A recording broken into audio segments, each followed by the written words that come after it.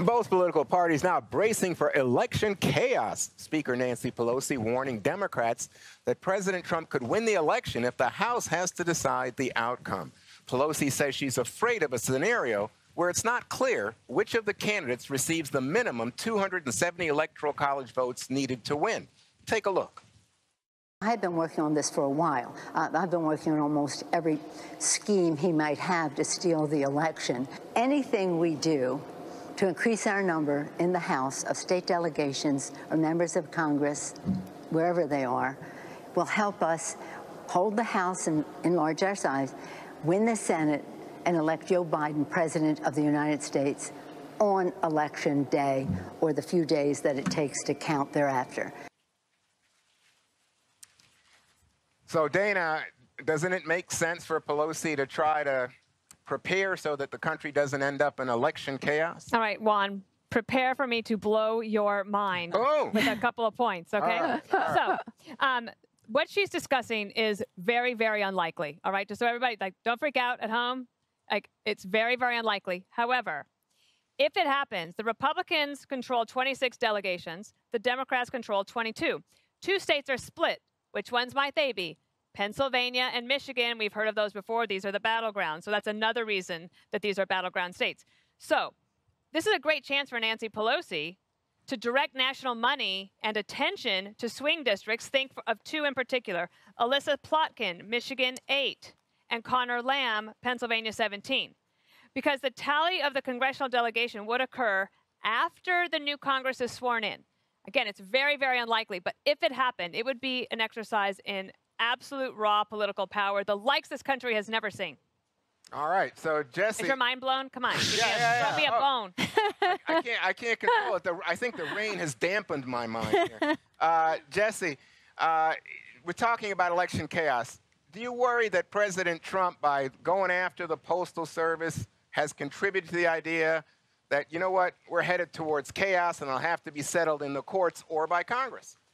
Do I look worried, Williams?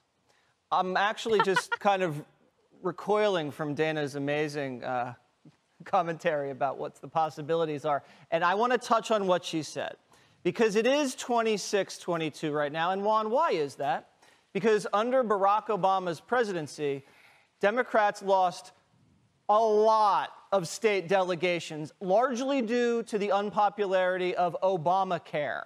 That's why Republicans have a majority in the state houses, and that's what's going to put them over the edge, because you can foresee a scenario, I know it's unlikely, where it is 269, 269. I've looked at the map a few times. I can see at least two realistic situations where the map comes out like that. The other thing is this, too, which is the Democrats' fault, is because in Wisconsin right now, they've kicked up to the federal judge a case where they say, oh, yeah, you can count absentee ballots 6 days after the election. Republicans sued. That went to the federal courts, and the federal court said, no, that goes against what the state constitution prescribes in the state of Wisconsin. And why did the federal judge say that? Because Trump appointed a lot of federal judges in his 3.5 years. And why? Because Harry Reid nuked the filibuster for judicial appointments. Again, another reason why Democrats are really the reason why things are going so badly for Democrats. All right, so Greg, over the weekend, the president says he might not concede this will be chaos because of the mail-in ballots. He says you got to throw out those ballots. What do you say? Well, there's a lot of problems with these mail-in ballots. Absentee ballots are pretty good. The states that are using mail-in ballots for years are pretty good, but there's that third variable, the people doing it for the first time, and we're finding corruption here and there.